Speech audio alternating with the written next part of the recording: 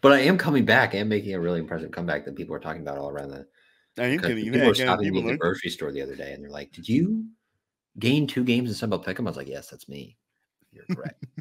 All right, Louisiana, Arkansas State. I'm taking Arkansas State here. Upset special. Yeah, I think Louisiana is a gigantic fraud, even though they beat South Alabama. I think Arkansas State isn't even a team. Butch Jones has them close to bowl eligibility. I think they should extend him for a lifetime contract. All right. Coastal ODU. I'm going Louisiana. Okay. I'm going to go Coastal Carolina. They don't have Grayson McCall. Is he out for season? They're talking about it in a way that makes it seem like he's not going to play for them again. But Guest was really good last week. I think they're scrappy. They have good receivers that I think will be able to pressure ODU. I think this will be a fun game to watch, but I'll go with Coastal. Coastal is a 1-point favorite on the road at SB Ballard Stadium in Norfolk, Virginia. Give me ODU. Yeah, all right. With the Monarchs making a push at a real chance to win the East. ULM, Southern Miss. I'm going ULM.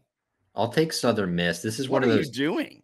This is one of those games that I think the loser should have to go to Conference USA.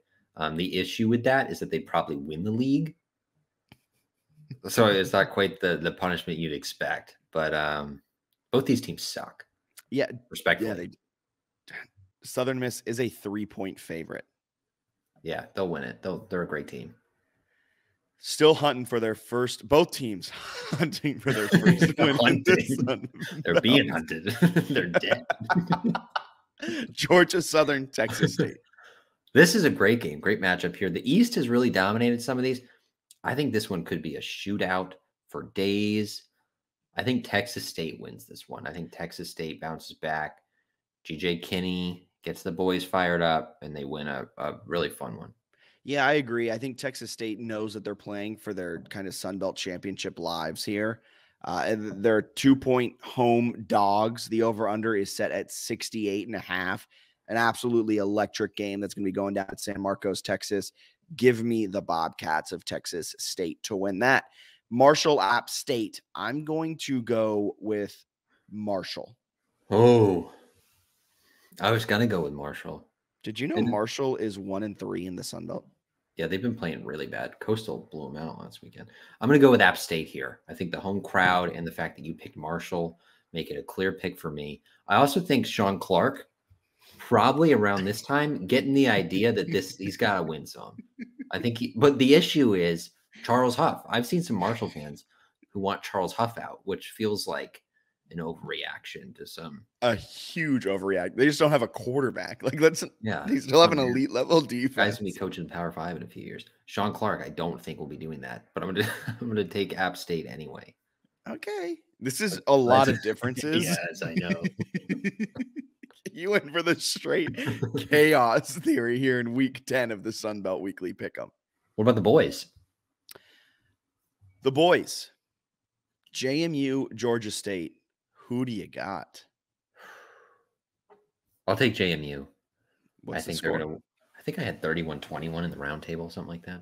I think they'll win this one. I think it'll be fairly competitive. But I just think, I don't know. I feel like JMU's got a better football team than Georgia State.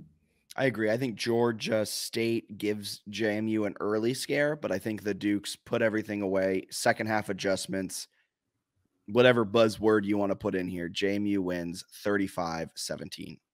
Yeah, that's good stuff. My boys, South Alabama, my pick, took an early 7-0 lead. They're starting quarterback because Carter Bradley is out. Lopez has 18 yards. Webb has 5 carries for 18 yards. Not sure how they scored that touchdown.